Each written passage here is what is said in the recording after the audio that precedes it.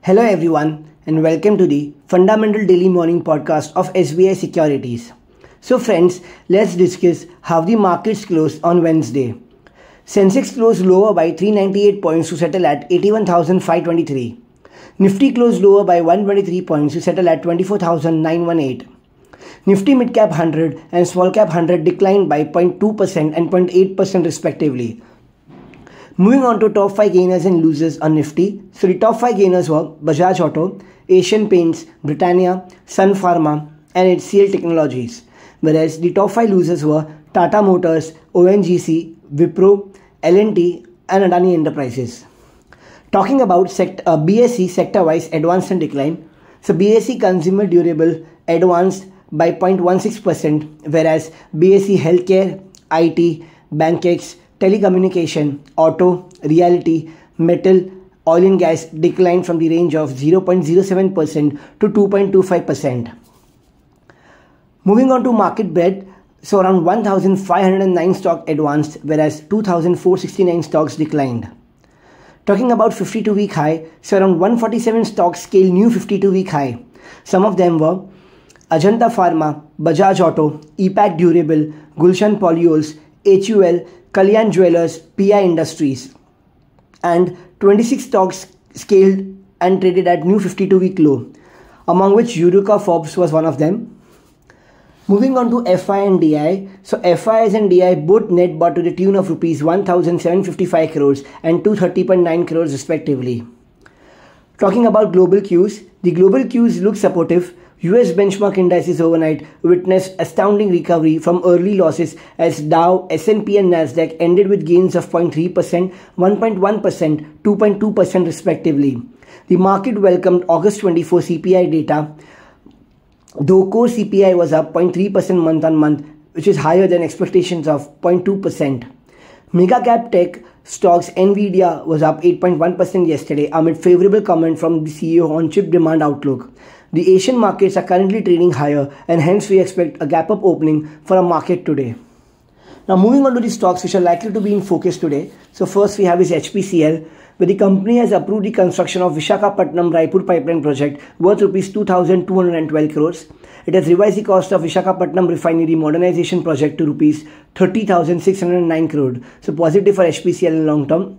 NBCC, so the company signs a MOU worth rupees 1,600 crores with MTNL to develop a 13.88 acre land parcel in New Delhi.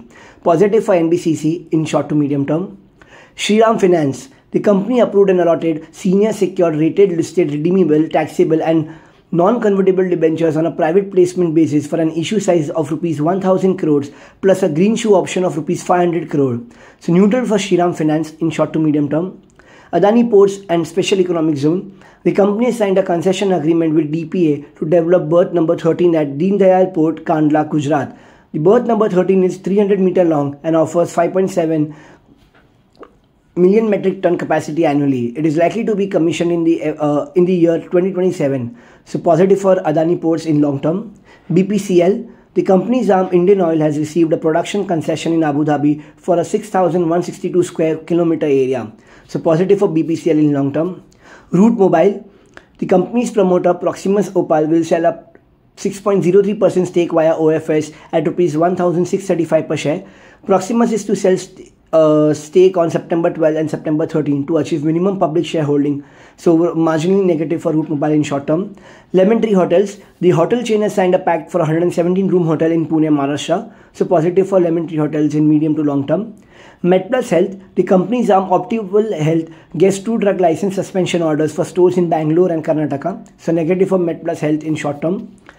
Ganesh Ecosphere, the company on September 10th incorporated a JV company in the name of Ganesha Recycling Chain Private in collaboration with Race Eco Chain Limited. So positive for Ganesha Ecosphere in short term. Mafatlal Industries, the company has proposed incorporating a subsidiary company called P-Flow Tech Solutions Private Limited to deal in IT. So positive for Mafatlal Industries in long term. Ramkrishna Forgings, the company has provided a corporate guarantee up to an amount of $6.65 million to Ramkrishna Forgings Mexico SA DECB Mexico, a wholly owned subsidiary company, for taking rented space on lease from Operadora Stiva SA DECB Mexico. So neutral.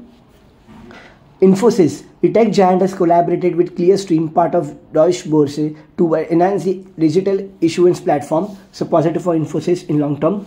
Wipro, the company has built an AI-enabled data strategy for JFK International Air Terminal, so neutral for the company.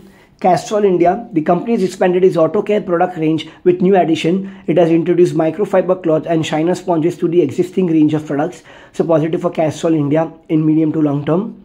Brigade Enterprises, the Brigade Group has announced the launch of its premium flexible and managed workspace solution BuzzWorks in Hyderabad. This expansion aligns with Brigade Group's strategic vision to reach 1 million square feet of flexible office space by FY26. So positive for Brigade Enterprises in medium to long term. Lupin, the company will acquire 42.6% stake in Sunshore Solar Park for Rs 10.6 crore, so neutral for the company. JK Enterprises, the company has approved the allotment of 5.84 lakh equity shares on a right issue basis at an issue price of Rs 25 per equity share, so neutral for JK Enterprises. Now moving on to the listing of IPO. So today we have Sri Tirupati Balaji Agro Trading Company, where it will list on the stock exchanges today. The IPO was subscribed 124.7 times on its third day, led by non-insti investors. The IPO was subscribed 15.16 times on the second day and 6.36 times on the first day. The issue price for the firm has been set at Rs 83 according to the date on the NSE. Moving on to IPO offering, where first we have is Bajaj Housing Finance.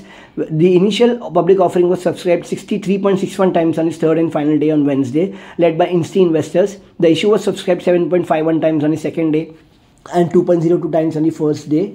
The 3-day offer entailed a fresh issue of equity shares worth Rs 3,560 crore and OFS worth Rs 3,000 crore from its owner, Bajaj Finance. Tollin Tires, the IPO has been subscribed 23.89 times on the third and final day of subscription. Cross, the IPO has been subscribed 16.81 times on the third and final day on Wednesday. The offer consists of a fresh issue as well as an OFS worth 250 crores each. PN Gadgil Jewellers, the IPO offering entered its second day on Wednesday. The offering was subscribed 6.9 times on the second day with bids led by retail investors. The offering consists of a fresh issue of 1.77 crore shares worth Rs 850 crore and OFS of 52 lakh shares worth Rs 250 crore.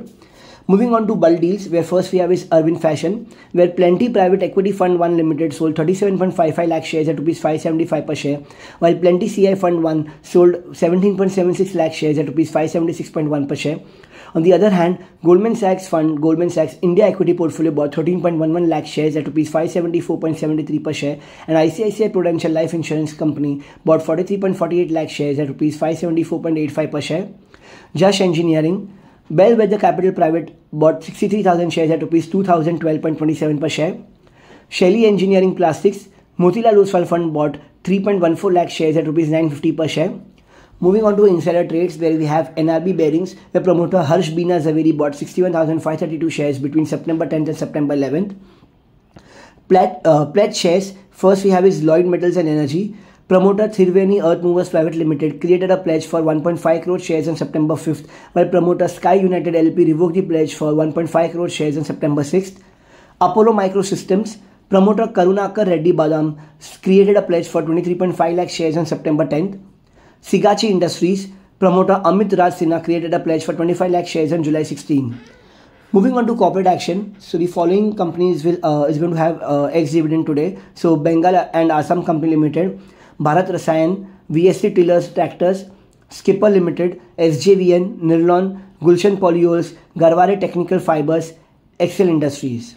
Yeah, so that was all from the Fundamental Daily Morning Podcast of SBI Securities. Thank you. Investment in securities market are subject to market risks. Read all the related documents carefully before investing.